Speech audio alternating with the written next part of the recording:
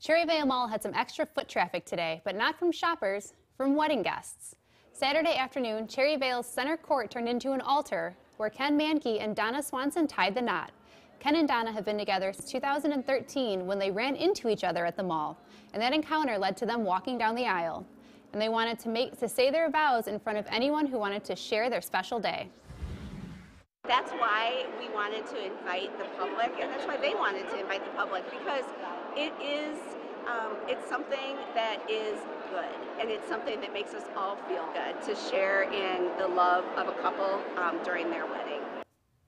The newlyweds won't be in town long. Ken and Donna are heading down to Florida for their honeymoon tomorrow morning. Congratulations, guys.